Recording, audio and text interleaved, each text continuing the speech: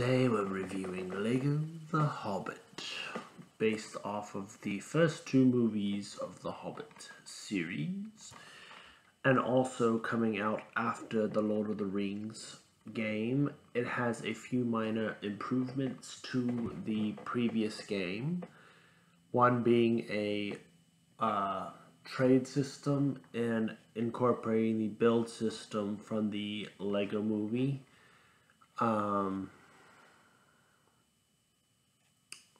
But with actual materials, as dwarfs would usually build with materials.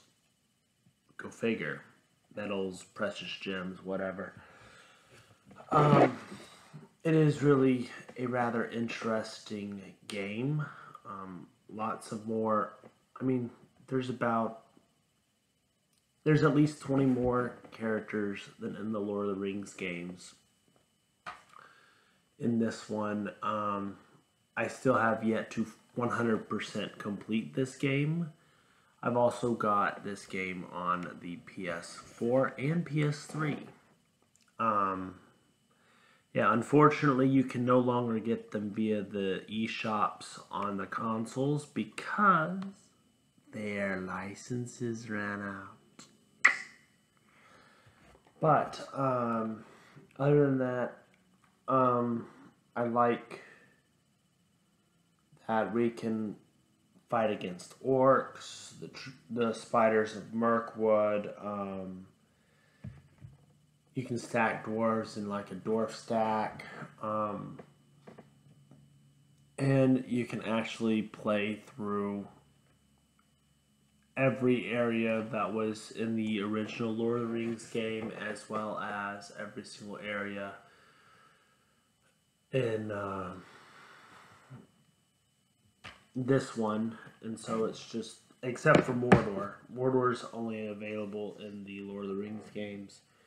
The Hobbit has every single other area other than Mordor within the game. So, the only problem that I have with this game compared to the Lord of the Rings is you'll have to go to each individual area via the eagle because they're not all completely interconnected like in the Lord of the Rings video game, where you can just walk or ride a horse. The horse is amazing. It got nobody else for the raises.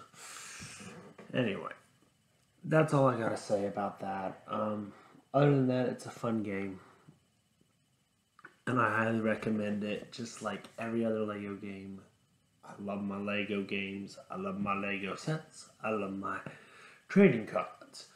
Anyways, please like, comment, subscribe, and I will see you in the next video.